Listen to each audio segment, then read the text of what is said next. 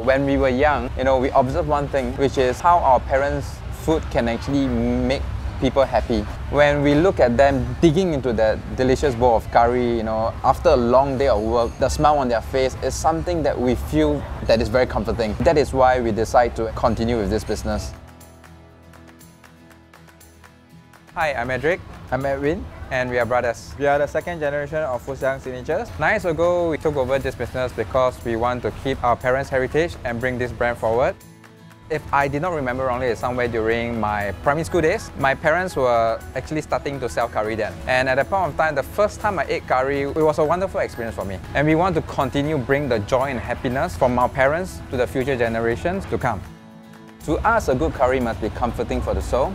It must be able to give us a sense of belonging. Of course, it must have the right level of spiciness, not being too unbearable because spiciness will just overpower everything.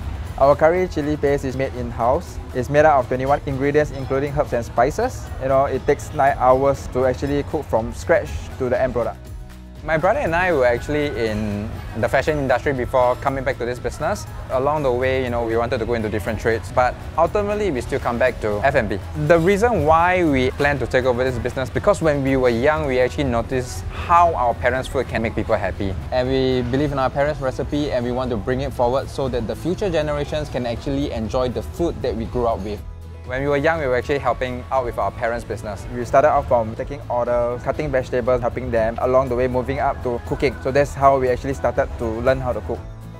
The best dish in Xiang to me is the chicken biscuit curry rice. Because of the cream cracker that we actually batter with it, and then with the crispiness after frying it, plus the gravy, just something called shiok lah. It's like a perfect combination. For the younger crowds, we actually have the sambal fried chicken, the not so spicy version of the sambal, and then we added a new add-on like the cheese topping. So our next dish is our emperor cream sauce, which a lot of people technically mistaken it for salted egg, which is not. It's made out of butter and milk. And I believe that why most people mistaken it for salted egg is because it has a similar taste.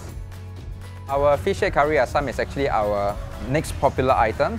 The reason why we want to focus on this dish is because it's a communal food. It's something that everyone can share and enjoy. There's a bit of sour touch to it, not too overwhelming again, so that more people can actually enjoy this fish head curry asam.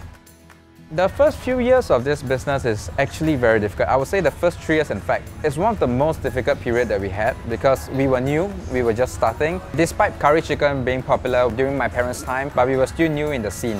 It takes a lot of time to build the reputation and build the confidence in our customer. Our plans for Xiang is to bring this brand internationally. We want to also make our chicken curry an iconic dish because in Singapore, there's so many iconic dishes, but chicken curry isn't one of them. I understand it's actually a very bold statement, but that's the direction that we're heading to. On top of that, we want to inspire and nurture the younger generations to take up the F&B trade. If we don't do it, no one else will. We do not want the taste of Singapore to just disappear. We want to make sure that the future generations can actually enjoy the foods that we have.